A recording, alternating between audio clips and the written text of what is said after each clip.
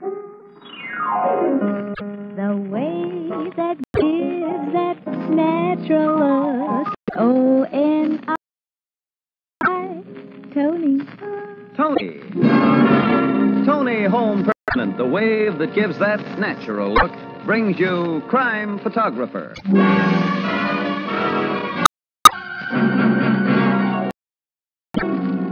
Good evening, everyone. This is Bill Cullen greeting you for Tony Home Permanent and inviting you to listen to another adventure of Casey, Crime Photographer, ace cameraman who covers the crime news of a great... Written by Alonzo Dean Cole, our adventure for tonight, Holiday.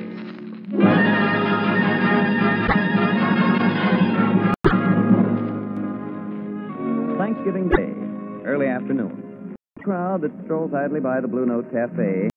There's a slight, worried-looking man who, unlike the other strollers, doesn't appear to be in a holiday mood. Biff Connors. Huh? Hey, remember me, fella? Casey, Morning Express. Sure. Hey, Casey. Couldn't be better. Biff, I haven't seen you since... Gosh, it must be 3 years. What's it for? I guess it is. Miss Williams, let me introduce Mr. Connors. Hello, Mr. Connors. Nice to meet you, Miss Williams. Heard some nice things about you, Biff. They tell me you're married now, raising a family, got your own business, doing fine. Yeah, well, I gotta be running. Nice seeing you, Casey. Being introduced to you, Miss Williams. Well, so long, Biff. That was short and sweet. Your friend could hardly contain his joy at meeting you. Yeah. You look worried, Casey. I don't think his mind is really on you. What is he? Well, he used the cleverest safecrackers in the country. Safecracker? He knew more about safes than the people that make them. Well, he didn't keep him out of jail, though. He served 3 stretches. You don't usually introduce me to your criminal associates. Biff wasn't the usual kind of criminal. Since his last term in the big house, he's going absolutely straight, too. I know that. Yeah, I hope nothing's gone wrong with the guy. Oh, probably not. Ah, here's the blue note. Let me push open the door for you. Thank you. Well, look who's here. Hi, pal. Good afternoon, Ethelbert. Happy Thanksgiving to both of you. And to you? In big red letters. Had your turkey and almonds yet? No, we plan to go to a movie and then have dinner about 7 o'clock. Yeah? What? Thanksgiving dinner in this joint? Oh, not a chance. What's the matter with this joint? The chef's putting out $1.75 special today. Casey's taking me to the Ritz for dinner. And then we're going to a play. Yep. Movies in the afternoon, the Ritz for dinner, and then an evening show, huh? Mm-hmm. You are having a holiday. We're not going to waste any of it hanging around here as much as we love you, Ethelbert. Oh. Casey, it just came to my mind. As November 1st, you owe us on your October bill. Oh, well, that's all right, Ethelbert. Just carry it over to December. I'm going to need all the dough I've got on me today, I think. Yeah, and you'll need all you got on you in December. I don't like to dun a pal, Casey, but I know you. Oh, hello, Biff. Mr. Excuse Connors. me for butting in like this, Miss Williams, but Casey, after I left you outside, I got to thinking... Well, we're glad to see you again, fella. How about having... No, thanks. I hope you'll excuse me, Miss Williams. Casey, if I ain't asking too much, well, you step outside with me so I can talk to you alone. Oh, I'd appreciate it, Casey, a lot. Sure, go ahead, Casey. I'll wait for you here. Oh, well, okay, any thanks. Okay, Biff. Thanks a million. You look awful worried, fella. What's this all about?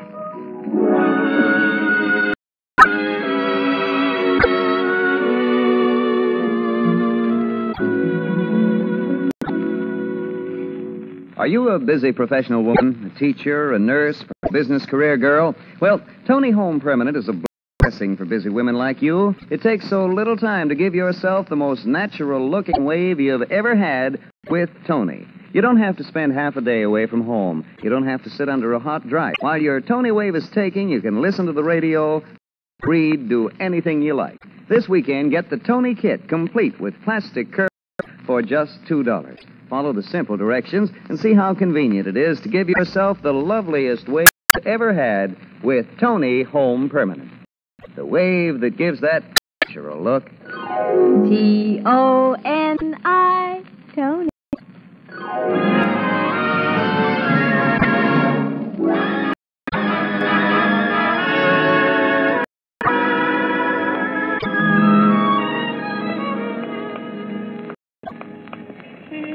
Turn into the side street, Casey. It ain't too crowded. We can talk. Okay, Biff. I oughtn't wish this on you, Casey. You ain't a guy who owes me anything.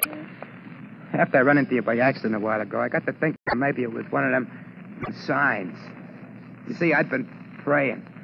Well, You was always in my book, and I got to think that maybe you was the one guy in the world I could turn to for help. Yeah, well, what kind of help do you need? I'm not so heavy with dough. I had plans for the day, but if you've got to have... No, I don't want any money. Oh. Well, you're not in trouble, then. Wait a minute. You in wrong with the cops again? Not yet. Not yet. Casey, I've been 100% straight since I came out of stir last time. I asked you to believe that. I believe you, Biff. The wife, and I built up a nice little business. We got a store uptown, tobacco, candy, toys, stationery. Things were going along just well until 2 weeks ago. What happened then? A couple of guys came to my store with a proposition. They wanted me to crack a safe. Yeah? They offered me $5,000 a job. Nice money. I told them where to go with it. A couple of days later, they come back. They raised their offer to $10,000. I threw them out of the place. Gone. Well, that didn't get me nothing. He told me I'd play along with him or else. And then this morning I found a loaded .45 caliber automatic under my candy counter. What? A gun? Yeah. I'm an ex-con, Casey, a 3-time loser. You know what it'd mean for me if the cops found a gat in my possession? You'd get the book. Sure, I'd be put away for keeps. The gun was planted under that counter time during the night. I wrapped it up. I made an excuse to the wife that I had to come downtown, and I went to the North Bridge, and I dropped it in the river. This gun was left where you'd be sure to find it. Yeah. It wasn't meant as a frame, just as a hint of what'll happen if I don't play. Well, have the two guys been around to follow up their hint? I don't know. I've been back to the store. Oh. Since I left the bridge, I've just been walking around trying to think. Wife don't know anything about them guys in the proposition. I ain't told her. And I can't tell her. She knows all the record. You can figure how scared she'd be. And you haven't told the cops? Does a guy like me ever run to the cop? Well, it'd be smart if you ran to him this time. No. Why not? In the first place, they wouldn't believe me. An ex-con. They figure I was trying to put something over. I can't blame them. I can tell him. You gotta promise me you won't. Well, Biff, listen. Suppose they did believe me. What happens? They set a trap for the guys who propositioned me. Them got friends who'll know that the squeal that the cops acted on had to come from me. My life wouldn't be worth a nickel. Yeah, guess you got something. Promise there. me you won't say nothing to the cops, Casey. You got it. What do you want me to do, Biff? I don't know. I just had to talk to somebody. That's all. For a guy I knew was right, and I ain't got such a good head, Casey. I figured maybe you could figure my way out. Well, thanks for the compliment. Well, who are the guys that came to you with this proposition? I don't know. They didn't tell me their names. Well, I get around a little. What do they look like? One was tall and skinny, had a long, big yellow teeth. He kind of looks like a horse. Yeah? There's a little dark guy, heavy set. Wait a minute. The one you say looks like a horse, has he got a long scar on his neck? Yeah, like somebody done a shift job on it. Can't be two mugs who answer to that description. Scar neck, horse face must be Chester. Head strong-arm goon for Nick Reynolds. Nick Reynolds? Well, you must know who he is. Well, the name's familiar, but... Hey, you are out of touch with the rackets, kid. Nick Reynolds is the big behind some of the dirtiest crooked work that goes on in this town. But he poses as a respectable business guy, and the cops have never been able to nail him. Oh, wait a minute. Tell me more about the little heavy-set mug. Well, he looks... He's got a cauliflower ear like a pug. And he stinks of perfume. Hey, Tony Chef. He's another of Reynolds' guys. This is beginning to sound like hot stuff. I don't suppose they told you whose safe they want opened, huh? No. They tell you anything about it? Only there was a small house safe, a real tough one. That's what he needed, an old hotshot like me. And they offered you dough, like $10,000. They didn't say anything about giving you a share of what's in it. That's right. I got a notion there isn't any dough in the box to share, Casey. Just something that somebody wants and is willing to pay high for. Think you can find out from those guys where the box is, the location of the house, who lives there? Well, they won't tell me unless I say I'll play ball with them. Oh. That's right, they won't. Look, Biff, go back to your store. They ought to be paying you a visit there today after planting that gun. Try to learn, old man. And then... Well, I've made other plans for this afternoon, but I'll stick around the Blue Note. I'll write down the number of a phone booth there so we can talk in private when you call. There, here it is. Thanks, Casey. I got a dinner date for around 7 that I can't break, fella, and then I'll be tied up for the rest of the evening, so if your guys don't show by 7, well, things are going to have to just ride a while, I guess. But in the meantime, I'll be running down a little tip on Nick Reynolds. A tip? Yeah, it's just a piece of gossip. I didn't think much of until I heard your story. Now it may mean something. Well, so long, Biff. Take it easy now and try not to worry. I'll try, but remember you promised me, Casey. You won't tell the cops. Yeah, that's right. I won't tell the cops.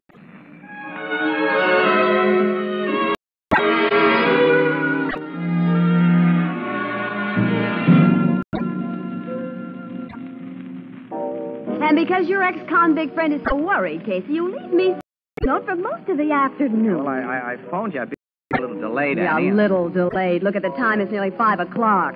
You were taking me to the movies this afternoon. Remember? Oh, please, kid. What's a movie when a guy's in a jam? Oh, yeah, the fellow is in a bad spot. Yeah, he's in a terrible spot from what Casey's told us, Miss Williams. And I don't see what can be done about it without help from the cops. If they're brought into the picture, Ethelbert, Biff would be killed for squealing. Nick Reynolds is behind this thing, and he's rough. Casey, you said you'd been following up a tip on Reynolds? Yeah. What? You know Monty Summers, Annie? Or the Summers Detective Agent? Summers Blackmail Bureau would be a better name for his outfit. Yeah, that's right. Well, Summers is a shakedown artist of the dirtiest kind. He's done a lot of work for Nick Reynolds, but he doesn't work for him anymore. There's been a bust-up. Yeah, I heard that. Well, my tip was that Summers pulled the old double-cross and collected evidence against his boss, Reynolds, enough to send him away for life. Now, Reynolds is supposed to be paying him to keep that evidence under his hat. Well, that tip sounds like a phony. Reynolds wouldn't pay a blackmailer. He'd have him bumped off. Well, sure, like you just said, Casey, Nick Reynolds plays rough. Yeah, but he's too smart to play rough when he stands to lose by it, though. If Summers has the goods on Reynolds, it's in document form. It won't be destroyed by his death. It's a simple fact that Summers has convinced his old boss that the stuff will be made public if he's killed or if he disappears. Yeah, that's so. But, Casey, what's it got to do with your friend Biff Connors? Ethelbert, 2 of Nick Reynolds' goods offer Biff a flat sum, not a share, to open a house sale. You mean? Well, it could be Monty Summers' documentary evidence that Reynolds wants. I see. And if it is, Sure. and we could get it, Casey. Oh, what a story. What with exclusive pictures, too. It'd be worth missing an afternoon movie for, wouldn't it, kid? Well, I'll say. And if the evidence got Nick Reynolds sent to jail, this town would be a much better place to live in. But how is this theory of yours going to help Biff Connors? It doesn't. It's a complication. Well, since Biff hasn't phoned, I guess Reynolds' mugs didn't show up at his place. He's probably taking a holiday off. No, I'd like a little holiday myself. And away from this place. I'm hungry, Casey. Start for the Red? Well, it's not nearly 7 o'clock yet. I told the guy... If he phones, I'll tell him you've gone to the Ritz, Casey, and a call. Oh, no, Ethelbert. I'm not going to have my Thanksgiving spoiled by phone calls for Casey. Well, you're so anxious to get out of the good old Blue Note, Miss Witt. Well, you think again. After we leave here, you tell nobody where to reach us. We're going to have the rest of this day to ourselves. Yeah, you do as Miss Williams says, pal. Really nothing I can do for Biff tonight, and he's going to stall those guys anyway. Whatever you say. Yeah. Well, come on, Annie. At last, we're going places. That's right. So long, Ethelbert. So long. Mr. Casey. Yes, Walter. Phone call for you in the booth. Mr. Connors. Uh-oh. No. Excuse me, Annie. I might have known, Ethelbert. I might have known.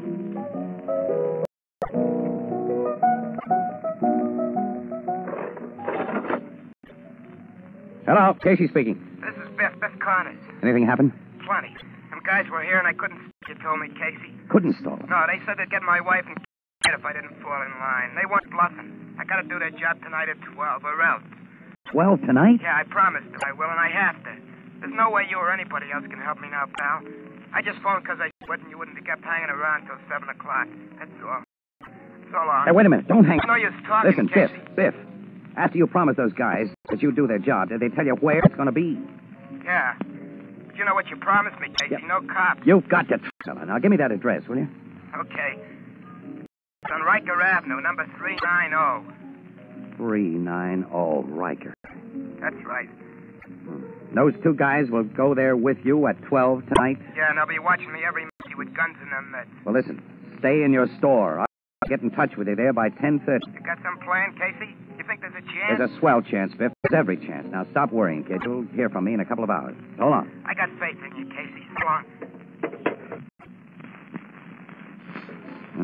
Faith in a liar. I can't figure any chance. Yeah, I know. Don't tell me. We're not heading for the Ritz and Turkey Dinner. No. We're going out to look over Monty Summers' house right now. You mean Monty Summers, the blacksmith? I looked up his address this afternoon just in case. He lives at 390 Riker Avenue. Come on, Annie, let's go. Yeah, so long, Ethelbert. So long. No Thanksgiving dinner for you two.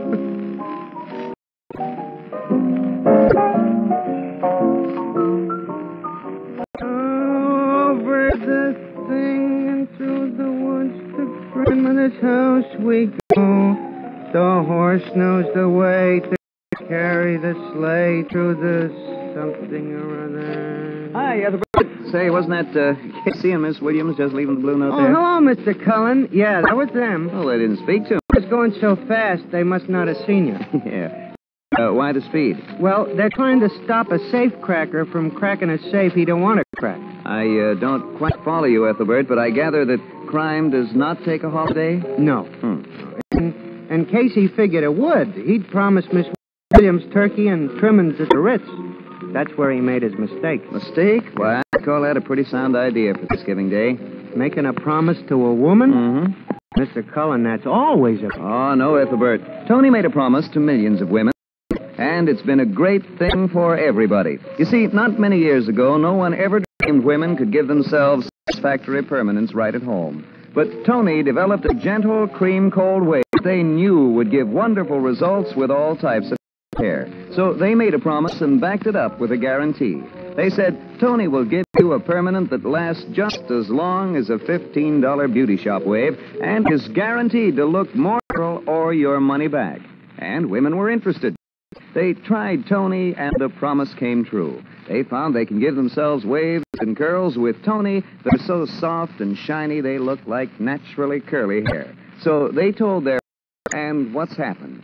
Are you asking me, or is that a reader oracle question? I guess everybody knows the answer, Ethelbert. Now, more than 1 million women each month use Tony Home Permanent. More than 1 million? Mm-hmm. That's a lot of women. Yes, each month another 1 million women give themselves lovely Tony waves.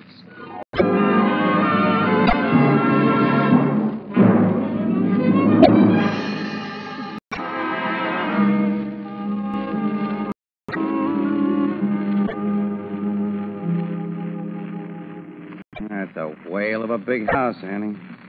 Monty Summers lives well. Oh, now that we're looking easy, what are you going to do? Annie, we've got to think as though we plan to crack a safe here ourselves. The easiest to go in and out from the front. Mm-hmm. See, I'd come here in a car. I'd park it under one of these trees. Not directly in front of the house, of course, but close to a quick getaway. And leave a lookout in it? No, I wouldn't do that. A guy sitting in a parked car might attract attention, which I don't want. I'd post a lookout, but he won't be in the car or even near it most of the time. Well, now that that's decided, what do we do? Oh, kid. Trying to make us think, that's all. I'm pretty sure that Nick Reynolds would come here himself with Biff and those rodmen tonight. He'd trust nobody but himself to take that evidence out of the safe. He'll want it in his own hands to take it away and examine it, destroy it. Well, if there's a chance of getting him, we've got to get the cops. But they catch Biff opening the safe. In spite of everything that we could say in a guy's favor, the law says that fourth offenders go up for life.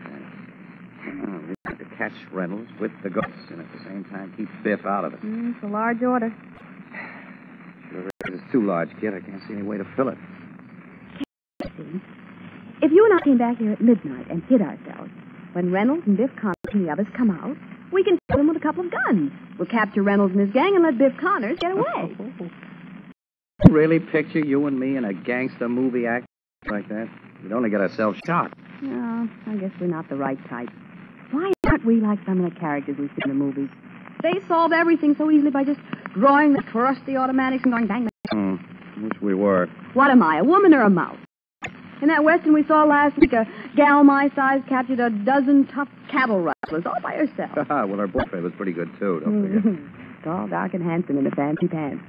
He was searching for the lariat, too. He lassoed the character who tried to steal Grandpappy's beef ranch. He yanked him off his pinto pony so hard I kind of got aching bones myself. It's so easy in movies. Oh, well. This line of thinking isn't getting us anywhere. No, wait a minute. Maybe it is. What? Lasso. Man. So I'm to meet him a couple of blocks from here, see, at 11 o'clock, like I told you. That's right. They'll be in a black sedan. They'll have the tools I'll need for the safe job. Then we drive right out to the Riker Avenue house. They say the guy who owns the joint won't be there. That's why the job's got to be done tonight. It's only a servant in the house, and he's been fixed. Well, they don't look for any trouble then, huh? No, they claim it'll be a cinch. They're due for a surprise. You're the only one who's not headed for trouble. Casey, tell me what... No. The less you know about this whole thing, the better for you. But I want you to be sure to do 3 things, Biff. Yeah? First, after you open the safe, don't let any of the guys with you destroy anything they take out of it. Act scared. Insist on getting out of the house right away. Okay. All right, now, second, when you reach the getaway car, get into the back seat. Back seat? Yeah. Third, take a grip on the front seat and brace yourself. Brace yourself with all the muscle that you've got.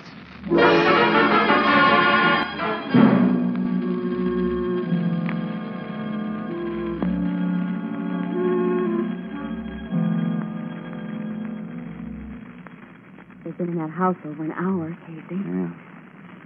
Monty Summers' safe must be really tough. Reynolds had to get an expert like Biff for this job. You're sure it was Nick Reynolds that we saw go into the house? Yes, dead sure. He went in with Biff and Horseface. Yeah. Reynolds' presence here, Annie, means that we guessed right about his deep personal interest in that safe. Casey, that explosion. Yes, from inside the house, it means Biff has had to blow the safe. Well, then it's open now, and they'll soon be coming out. That's right. You're certain the lookout didn't see what you did a while ago. No, of course he didn't. He was at the end of the block across the street when I was working in the dark. Yeah, well, I hope the work you did works. Let's trust old cowboy Casey. And quiet. Keep back in these shadows. They're coming from the house now. Head fast. Reynolds is carrying a briefcase. I see it. The lookout set himself in the car. He's going to drive. Started the motor. As soon as the others get in, I'll help him make a good, fast getaway. Well, if he doesn't start that car fast... Leave that to me. The others are in the car now. Reynolds is taking the front seat beside the driver. That's perfect. Now they're all in. It's time for me to impersonate a cop. Here goes. Hey, you fellas in that car! You made the driver step on the gas, Casey. Camp hard. It won't be long now.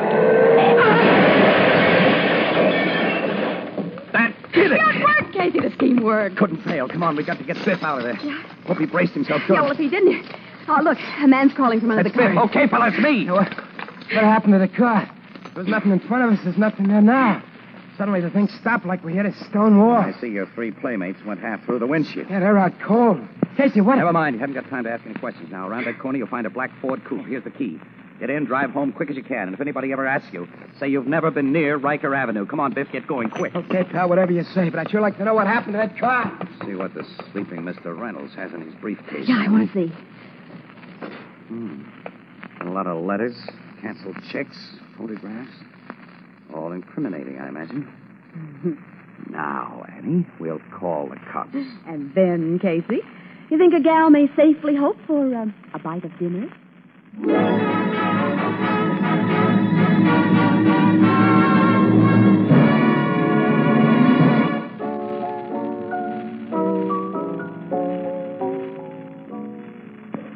For soft water shampooing, use Tony Cream Shampoo. Even in the hardest water, Tony Cream Shampoo. Yes, even in the hardest water, Tony Cream Shampoo gives soft water shampooing that rinses away dandruff instantly. Leaves hair so soft, so smooth, so shining clean. Today, bring out the sparkling beauty of your hair with soft water shampooing. Get the handy tube or jar of Tony Cream Shampoo. It's new.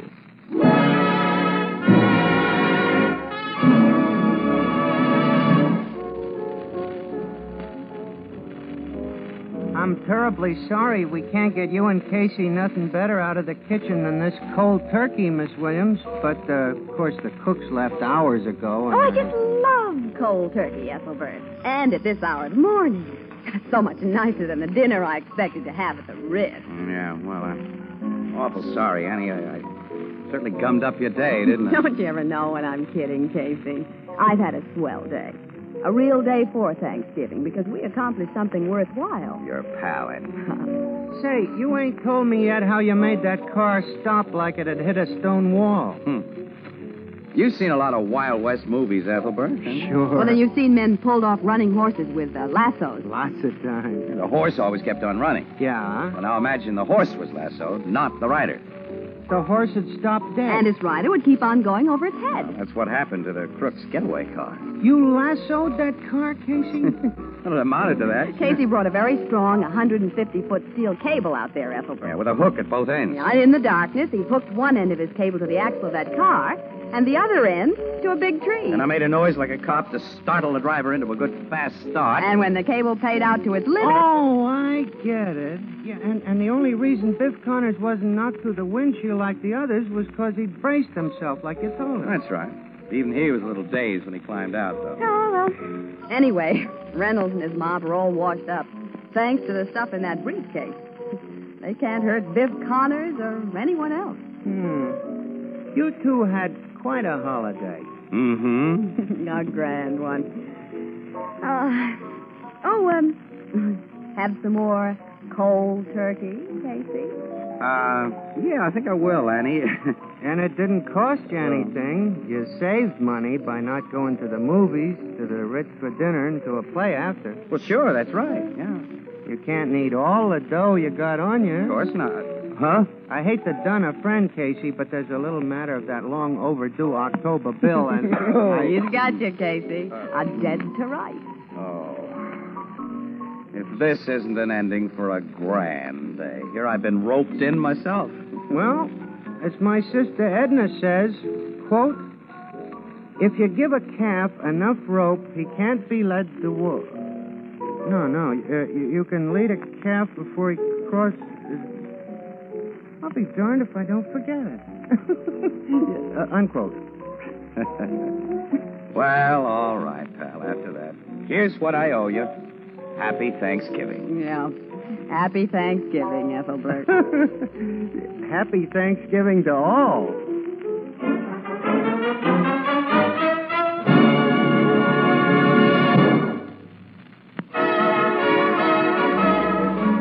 Crime Photographer, starring Stotts Cotsworth as Casey, is directed by John Dietz. It's written by Alonzo Dean Cole and is based on the fictional character of Flash Gun Casey, created by George Harmon Cox.